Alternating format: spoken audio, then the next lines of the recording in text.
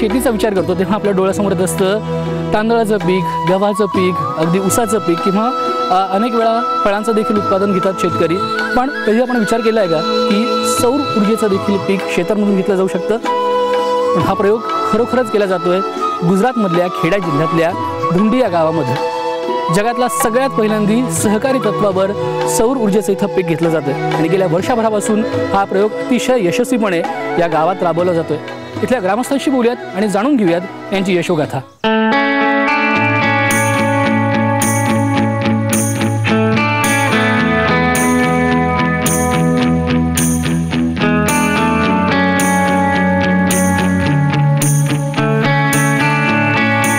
भाई केम छो? बस मजा। प्रवीण भाई, तुम्हारे गांव में अंदर आइन बहुत आनंद है। अच्छा, ये क्या काम कर रहे हैं आप? ये सोलर पैनल है, उससे हमें बिजली मिलती है, उससे हम कि आप साफ सफाई कर रहे हैं? साफ सफाई कर रहे हैं और ये बिजली मिल रही है, उससे हम पंप चलाते हैं जी। पंप की जरूरत नहीं होती, तभी बिजली मिलती है तो हम गवर्नमेंट को बेचते हैं। हाँ। उससे हमें सारी इनकम मिलती है। बहुत काम हम वर्ल्ड में फर्स्ट कर रहे हैं। बहुत लोगों से मैंने आपकी ये कहानी सुनी है। मैं जानना चाहता हूँ कि ये कहानी की शुरुआत कैसे हुई, कैसे शुरुआत हुआ सारा, कैसे लोग आपको अप्रोच हुए और गांव वालों ने कैसा माना कि हम ये प्रोजेक्ट करना चाहिए? एक IBNLokmat नाम की एक संस्था थी आनंद में जी। तो उसको एक वाटर पॉलिसी पे प्रोग्राम करना था जी। तो फर्स्ट में उसने एक थामड़ा करके गांव है यहाँ, उसमें एक फार्मर के साथ उसने एक प्रोजेक्ट किया, उसमें उसको सफलता हुई जी। तो वो लोग हमारे गांव में आकर मिले तो हमें बताया कि आप ऐसी एक छोटी सी मंडली बनाओ कि उससे फार्मर जुड़े और अपने आप खेती के लिए पानी मुफ्त में मिल सकता है जी। और बिजली जो प्रोडक्ट्स होती है वो गवर्नमेंट को बेचेंगे, उससे आपको सारी इनकम मिलेगी। और अभी ये लोग आप लोग डीजल इंजन चला रहे हो, उसमें आपको ज़्यादा खर्चा हो रहा है और ये खर्चे में से आप निकल जाएगी और आपको पैसे भी मिलेगी। अच्छा, मुझे बताइए कि गांव की आबादी कितनी? मैंने देखा कि कुछ छोटा गांव है, कुछ 1000-1500 यहाँ की आबादी है और यहाँ के लोगों का प्रोफेशन क्या है, क्या करते हैं? यहाँ हमारे गांव में 1500 की बस्ती है जी। ये लोग पूरे खेत पर निर्भर है। यहाँ के लोग ये खेत करते हैं, उसमें से जो खेत की आवक होती है उसमें आपका खर्चा निकालते हैं। पर हम लोगों ने ये सोलर पैनल अपनाई है तो इसमें से हमें भी थोड़ी इनकम मिलती है। अच्छा, ये जो लोग आपके पास पहली बार आए थे तो आपको क्या लगा था? नई चीज़ थी, पहले कोई ऐसा प्रयोग कहीं पे नहीं हुआ है दुनिया में, पहली बार कोऑपरेटिव बेसिस पे आप ये सौर ऊर्जा का निर्माण कर रहे हैं। तो पहले क्या उन्होंने लोगों ने कहा, क्या लोग राजी हो गए थे पहले इसमें? ये लोग हमारे गांव में आए थे तब हमारे गांव में लोग उस पे निर्भर नहीं थे, उसको अविश्वास था कि ये सोलर पैनल लगेगी, उससे जो बिजली प्रोडक्ट्स होती है या नहीं होगी, वो तो चाइनीज चीज होगी, उससे क्या चाइनीज चीज होगी? हाँ, लोगों को ये लगा चीज हो सकती है तो उससे आपको लोग ये उल्लू बना के चले जाएंगे। अच्छा। ऐसा भी लोग बोल रहे थे पर हम लोगों ने उसमें 6 लोग उसको विश्वास लेके हम जुड़े और हमने ये छोटी मंडली बनाई। कितने किसान हैं आपके गाँव में? हमारे गाँव में 200 किसान है, उसमें से हमें 40-50 किसानों के साथ ऐसी छोटी मीटिंग की। अच्छा। उसमें से 6 फार्मर हमारे साथ जुड़े हैं तो 6 फार्मरों के साथ हमने ये छोटी सी मंडली बनाई जी। उससे हम बिजली प्रोडक्ट्स कर रहे हैं और जो बिजली प्रोडक्ट्स होती है उससे हम खेती भी कर रहे हैं, उसमें पानी डाल रहे हैं। दूसरे फार्मर को पानी चाहिए उसको हमें आधे कीमत में देते हैं।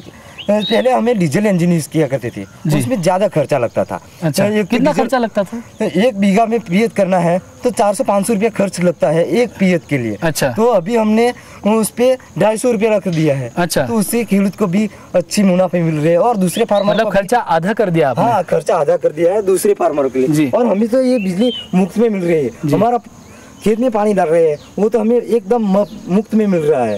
लेकिन मुझे बताइए, आपने कहा कि 200 किसान हैं इस गांव में, लेकिन फिर भी 9 ही जगह क्यों आपने इंस्टॉल किया है? 9 ही जगह इस किसानों को विश्वास नहीं था। अच्छा। ये तो कोई उल्लू हो गया और आपको बना के चले जाएगा, तो उसके लिए हमने फर्स्ट में 6 फार्मरों से मिले जी। और बाद में ये 6 फार्मरों का 1 साल हुआ जी। 1 साल में ये 6 फार्मर है, उसने 3,70,000 की बिजली बेचा जी और 3 लाख के पानी की बेचकर 6.5 लाख की इनकम ये 6 लोग कमा चुके। ये देखकर दूसरे 3 किसान और जुड़ रहे हैं। अच्छा। हमारे मंडली में। तो उसने देखा, फर्स्ट में हम जुड़े थे, उसमें हमारी ये संस्था जुड़ी थी, उस संस्था ने हमारे पास 5% 5% रकम ली थी, क्योंकि ये बहुत महंगी चीज है जी। उसमें कितनी कीमत आती है? अब ये यहाँ पे दिख रहा है मुझे, तो पैनल्स लगाने में कितनी कीमत लगती है? देख रहे हैं, ये 5 किलो की सोलर सिस्टम है, उसकी कीमत होती है 5 लाख रुपया। अच्छा, तो ये ऐसा छोटा किसान इतनी बड़ी रकम नहीं निकाल सकती जी। तो ये IBNLokmat नाम की संस्था है जी, वो उसने सारा फंड दिया है जी। गवर्नमेंट अभी सोच रही है कि हमें 2022 तक 1 मेगावाट की सोलर पैनल लगानी है। तो हमने सोचा कि ऐसी मंडलियाँ जो अभी हम ये फर्स्ट में हमने ये सोलर मंडली बनाई है, उसमें हमने 71 किलो की सोलर पैनल लगी है। तो ऐसी मंडली हम दूसरी बनाएंगे तो ऐसा मंडलियाँ बनती रहेगी। तो गवर्नमेंट का जो पर्पज़ है कि 2022 तक 1 गीगावाट का गीगावाट का जो प्लान है वो खत्म हो जाएगा, इसलिए ऐसी मंडली बनानी जरूरी थी। तो हमने ये मंडली 2016 में हमने मंडली रजिस्टर की और गवर्नमेंट के साथ PPA करवाया 25 साल का, क्योंकि ये पैनल का 25 साल का आपने PPA हाँ PPA हमने 25 साल का, क्योंकि ये पैनल है वो 25 साल का उसका आयुष्य है। 25 साल तक उसको कुछ नहीं हो पाएगा, ऐसा हम कंपनियां हमें वारंटी देती है। बहुत अच्छी अपनी जानकारी दी, और मुझे देखना है कि आपका एक कंट्रोल रूम है और आपका काम कैसे चलता है, मुझे देखना है, आपसे जानना है। तो हम यहाँ पे कंट्रोल रूम में चले जाते हैं और देखते हैं कि काम कैसे चलता है। चलिए मेरे साथ।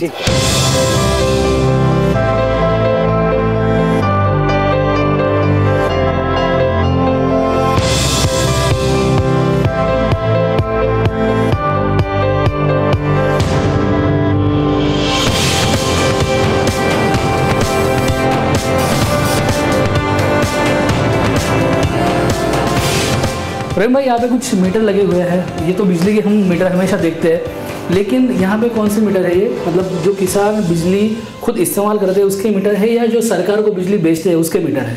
ये हमारा सेंटर पॉइंट है जी, इसमें हमने सोलर पैनल रखी है जी। उस मीटर उस फार्मर का मीटर यहाँ लगा है जी, ये बिजली बेचने का काम कर रहा है जी। यहाँ से ये सोलर पैनल से जो बिजली प्रोडक्ट्स हो रही है, जो बिजली उत्पादन हो रही है, वो अपने घर में नहीं इस्तेमाल करते, उसको शायद बेचते थे। मतलब ये जो रीडिंग रहेगा तो ये रीडिंग है किसानों ने जो बिजली सरकार को बेचनी है उसका रीडिंग है। उन्होंने कितना बेचा है आज तक? ये हमारे सोलर वाले किसान है, इसने कितनी बिजली बेची उसका रीडिंग यहाँ मिलता है। ये आप देख सकते हैं, जो ये देख रहे हैं, तो यहाँ रीडिंग आता है उसका 13.7 यूनिट है, वो उसने एक्सपोर्ट किया है जी, और ये इनपुट किया है, और ये अभी दिख रही है जी 14,000 का बिजली है जी। वो बिजली उसने 14,925 यूनिट उसने बेच दी है गवर्नमेंट को। ये किसान की बिजली है जी। ऐसा करके हमारे पास यहाँ 6 फार्मर है, जो पहले वाले थे, सबसे पहले वाले 6 फार्मर थे, वो हमारे यहाँ 6 फार्मर है जी। उसने जितनी बिजली बेचते हैं वो हर दिन हम उसका नोट डाउन करते हैं कि किसने बिजली बेची है। अच्छा, उसका यहाँ ये रीडिंग हर रोज मिलती है। मीटर के बगल में देख रहा हूँ कि स्टेट गवर्नमेंट ने आपकी प्रशंसा की है, उसका प्रमाण पत्र है ये। और हमारे यहाँ कृषि महोत्सव 2016 में एक कृषि महोत्सव रखा गया था आनंद में, तो उसमें हमें गुजरात के CM आनंदीबेन पटेल, उसने हमें ये गवर्नमेंट की ओर से अवार्ड मिला था। चूंकि कि आप यहाँ के सेक्रेटरी हैं इस मंडली का, इसकी वजह से आपकी तस्वीर मुझे आप दिख रही है। इस मंडली का सेक्रेटरी मैं हूँ, और लक्ष्मण भाई सेजी भाई है, वो उस मंडली का चेयरमैन है जी। और एक बहुत बड़ी उपलब्धि आपकी मुझे यहाँ पे दिख रही है, जिसके लिए किसान सबसे ज्यादा ध्यान देते हैं अपने काम की ओर। ये है चेक जो आपको सरकार की तरफ मिला है, फर्स्ट चेक है जी। वो हमें जब हमने फर्स्ट में बिजली बेची, ये मंडली फर्स्ट में बनी, तभी का ये चेक है।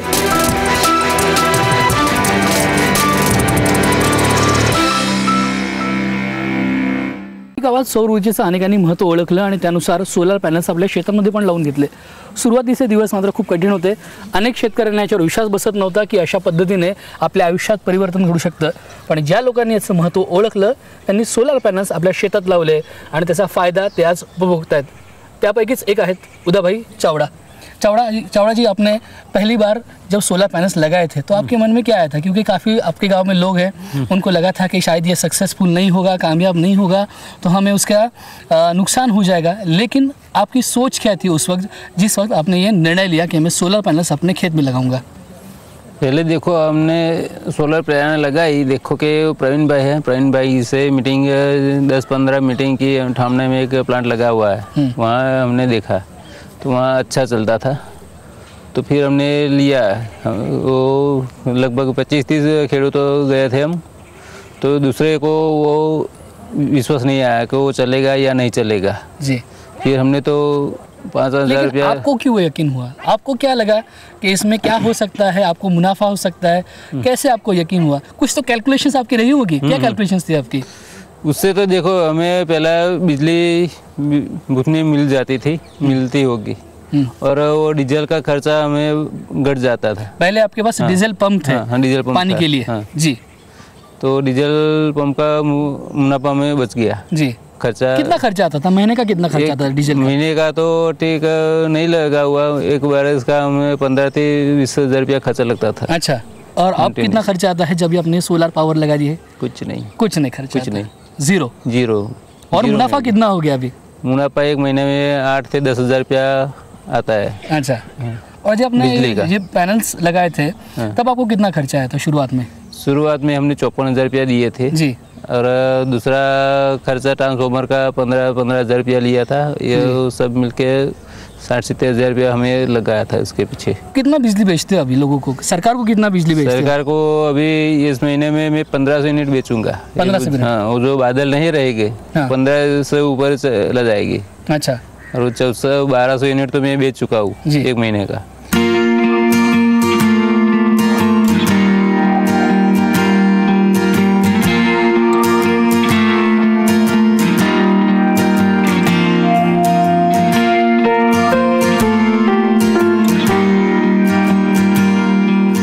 लोकांनी सौर ऊर्जेचा प्रकल्प यशस्वीरित्या सुरू केलेला आहे आणि गेल्या वर्षभर झालं ते हा प्रकल्प चांगल्या पद्धतीने राबवत आहेत। पण याचपूर्वी हा प्रकल्प रमण परमार यांच्या शेतात व्यवस्थित राबवला गेला होता।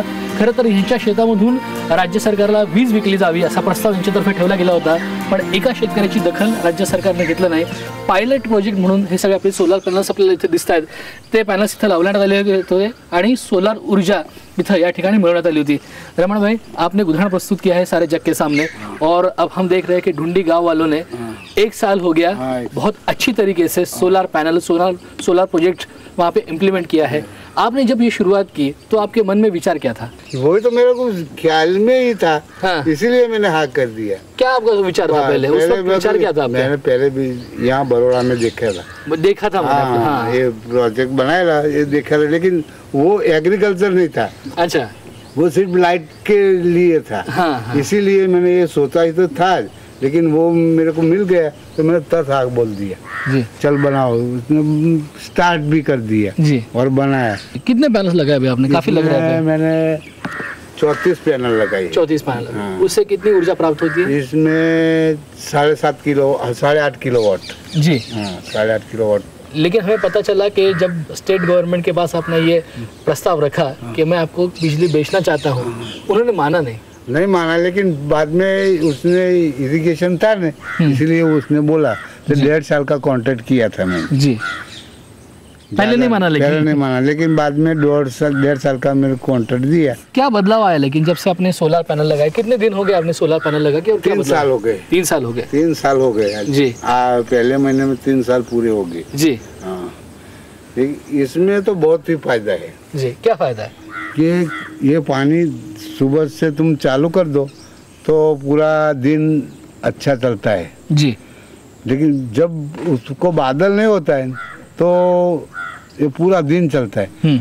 बादल होता है तो वो नहीं चलता है जी। इसलिए हर दिन में ही पानी लेता हूँ।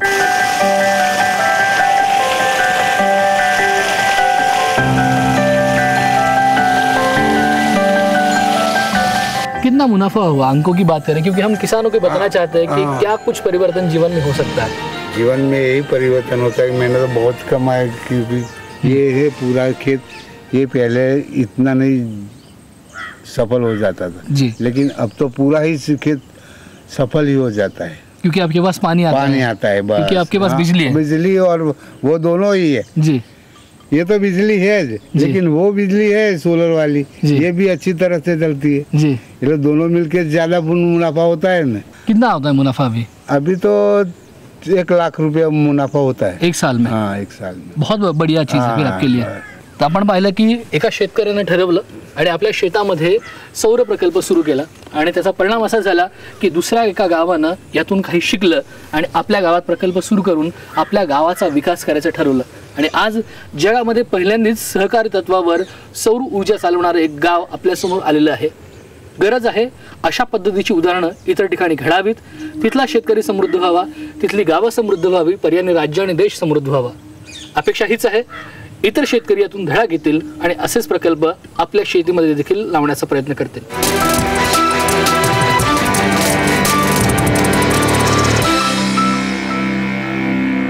ऊर्जेवर ज्या पद्धतीने धुंडीवासियांनी काम केलेलं आहे ते खूपच कौतुकास्पद आहे, पण ह्या सगळ्यांमध्ये त्यांना मार्गदर्शन करणारी एक संस्था होती। त्या संस्थेचं नाव आहे इंटरनॅशनल वाटर मैनेजमेंट इंस्टीट्यूट आणि त्या संस्थेचे राहुल राठौड़ आता माझ्यासोबत आहेत। अगर प्रोजेक्ट लगाना है किसी भी खेत में, अभी यहाँ हम देख रहे हैं कि 2 बीघा ज़मीन है, 1.5 बीघा ज़मीन है, तो कितना खर्चा आता है किसान को अगर ये पैनल ये सिस्टम वहाँ पे उनको इंस्टॉल करनी हो तो? अगर कोई किसान सोलर पैनल्स अपने खेत में लगाना चाहता है जी, तो अभी उसका 1 HP का कॉस्ट है करीबन 1 लाख रुपए जी। तो अगर 5 HP तक का पंप लगाना है तो 5 लाख का खर्चा आएगा, लेकिन उसमें MNRE की भी सब्सिडी है, सब्सिडी कंपोनेंट भी है उसमें जी। तो दिन बर दिन सोलर टेक्नोलॉजी अभी लोग अपना रहे हैं, जिसकी वजह से उसकी कॉस्ट भी धीरे धीरे कम हो रही है। कि कोई एक एग्जाम्पल बन जाता है कि यूनिक केस स्टडी है यहाँ की धुंडी की, लेकिन कई बार एक प्रोजेक्ट हो जाता है, वो कामयाब हो जाता है, लेकिन उसको रेप्लिकेट करना बहुत मुश्किल हो जाता है। वो कहानी उस गांव तक, उस जिले तक ही सीमित रह जाती है। आप एश्योर कर पाएंगे कि ये रेप्लिकेट हो सकता है और पूरे हिंदुस्तान में गाँव में जहाँ पे किसान अपने गुजारा केवल खेती से करते हैं, उनको एडिशनल इनकम भी हो जाएगा, इससे रेप्लिकेट हो सकता है क्या? हाँ, हम ये प्रोजेक्ट करके ये बताना चाहते हैं कि ये प्रोजेक्ट रेप्लिकेबल है। स्टेट गवर्नमेंट भी इसके ऊपर बहुत ही ध्यान से भी सोच रही है कि कैसे इसको रेप्लिकेट किया जा सकता है। बेसिकली हमने ये प्रोजेक्ट किया ही इसीलिए है कि ताकि ये पॉलिसी में आए और 4 करोड़ किसानों को ये प्रोजेक्ट का सीधा फ़ायदा मिल सके।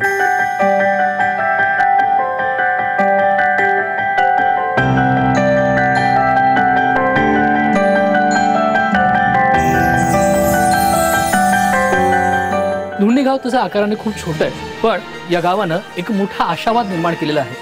सौर ऊर्जा प्रकल्पाच्या निमित्तानं शेतकऱ्यांना स्वयंपूर्ण होता येईल असं हे गाव दाखवून देतं। ज्या भागात फिरत असताना सातत्यानं मराठवाडा आणि विदर्भातल्या शेतकऱ्यांची आठवण झाली। खरं तर शेतकऱ्यांना आधार अजून कुठे मिळेल का असा प्रश्न नेहमी विचारला जातो आणि धुंडी गावाने त्याचं उत्तर दिलंय, हो, हे शक्य आहे।